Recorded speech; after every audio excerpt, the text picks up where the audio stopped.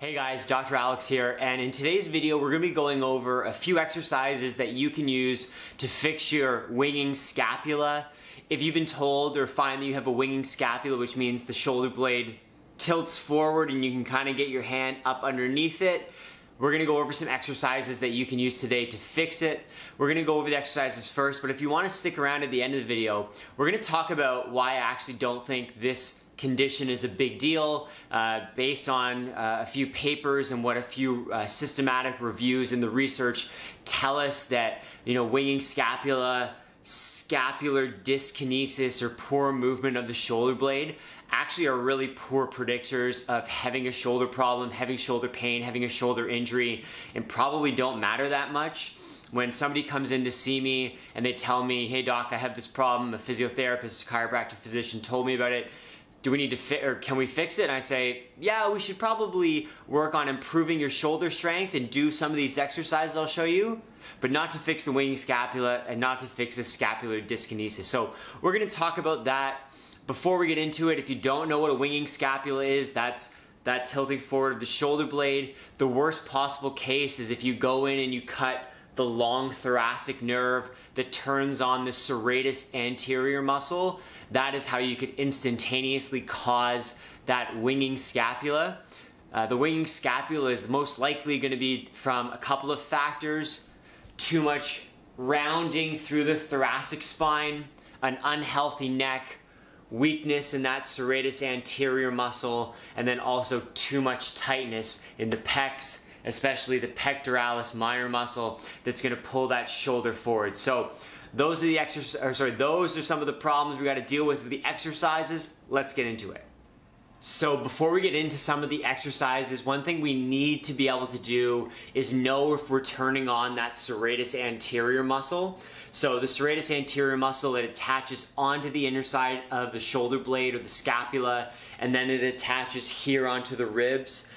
So to see if you can control it with your brain-body connection, what you can do is bring your arm as deep as you can get it into the armpit here, and then in this waiter's tip position, when you raise the arm up from say 90 to 120 to 150 degrees, you should feel that the little digits along the ribs pop upwards. Those are the digitations, or the actual pieces of that serratus anterior muscle. You should feel those little digits pop into your fingers, and you should feel them contracting.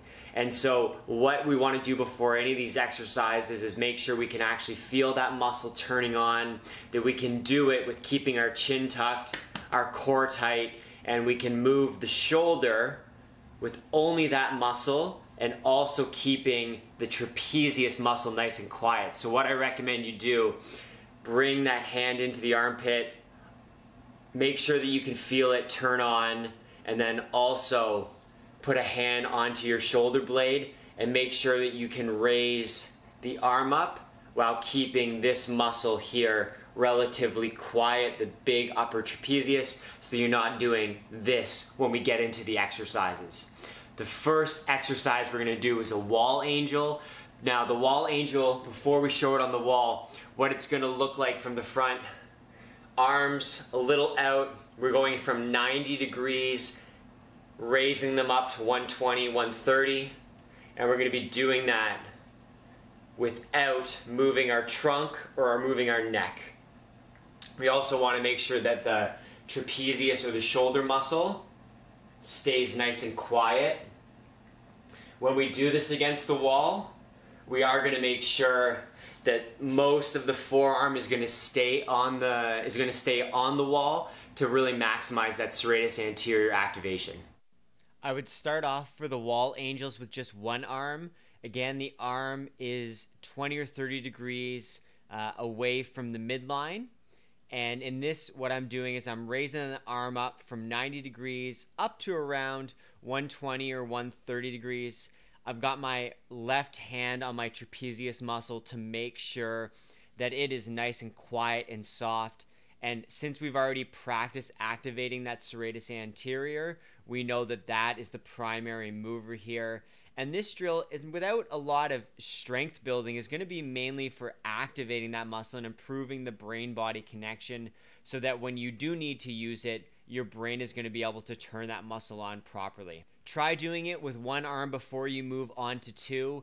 This drill is much more challenging. I'm really focusing on keeping my chin tucked, my core tight, and isolating all of the movement to that serratus anterior using the skills we've already based off of keeping the trapezius nice and quiet. And I'm really having to focus and work on keeping the forearm and the elbow against the door so that it's largely that serratus anterior muscle that's the primary mover. The next drill we're going to go through is simply stretching out the pectoral muscles. So you're going to have to find a doorway or some sort of ledge where you can put your hand. In this case, I have it, we'll call it 180 degrees or parallel to the ground. And I'm trying to make a C between the door and making my arm round off through my body, really pushing the pec muscle forward.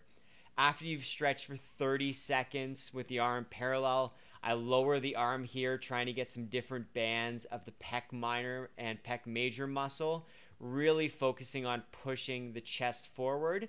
And then as we go upwards, we're going to get different fibers again of the pec minor, pec major, and in some cases, some of the other armpit or axillary muscles. Again, we can hold these for 30 to 60 seconds with nice, easy breaths. We haven't really talked about the scapular retractors, which include the rhomboids and the middle and somewhat inferior trapezius muscle. These muscles are going to be good for improving scapular motion, scapular mechanics, and might help contribute to keeping that shoulder blade more firmly against the thoracic wall. These are drills that are never going to hurt to do, especially if you work in an office. You can use a band or a bent over weight, shooting for 2 or 3 sets of 10 per side. One of the most important drills we're going to go over is the waiter position push-up. So this is really similar positioning to the wall angel, but in this case, you can see I've got an overly heavy kettlebell. You'll probably find that instead of the 20-pounder I'm trying to use here, you want to use something in the 2 to 10-pound range. Similar technique to the wall angel, moving that arm from 90 towards 120, 130, 150, making sure the chin's tucked, core is tight, and a few sets of 10 per side.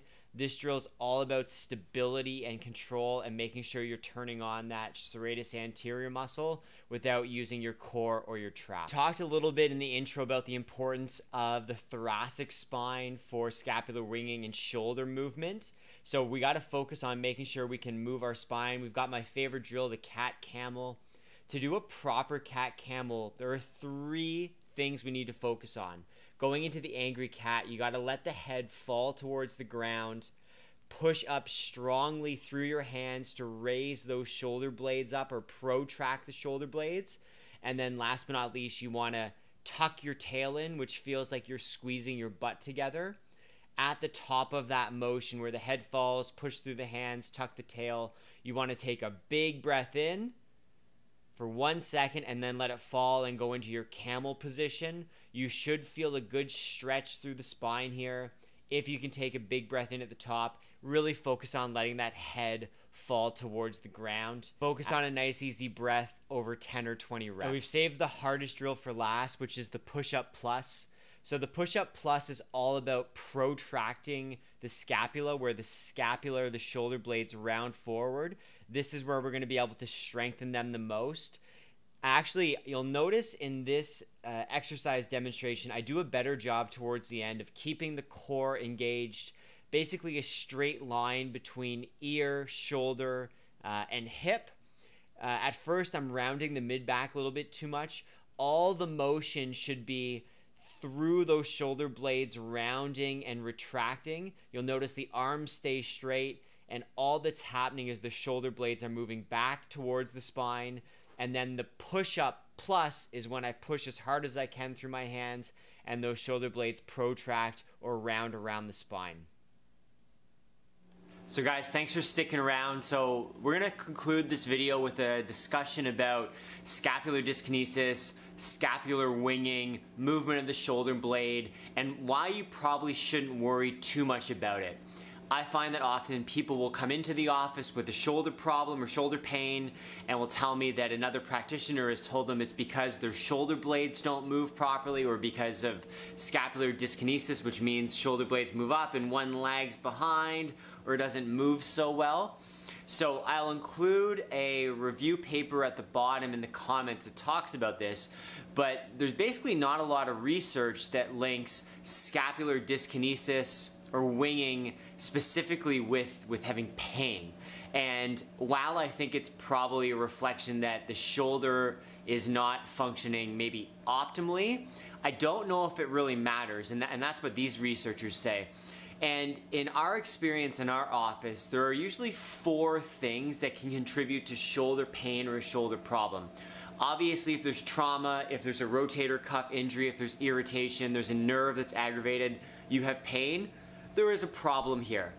But in our experience, there are a few other factors that need to be considered as like the core problem or the root problem. Number 1, nerves that leave the neck that actually go down to the shoulder. If you have a problem with these nerves, it is going to make you more likely to have shoulder pain or might be the cause of your shoulder pain. Number 2, the shape or positioning of your spine. More of a thoracic kyphosis is going to lead to more tilting of the shoulder, poorer shoulder mechanics, less room for those tendons and nerves to pass through, and it's also going to change the muscles and how they move, so that could actually be the cause of any scapular dyskinesis or the structure of the neck. If you really shift it forward, it's going to do the same things with the nerves and the muscles and how your shoulder functions.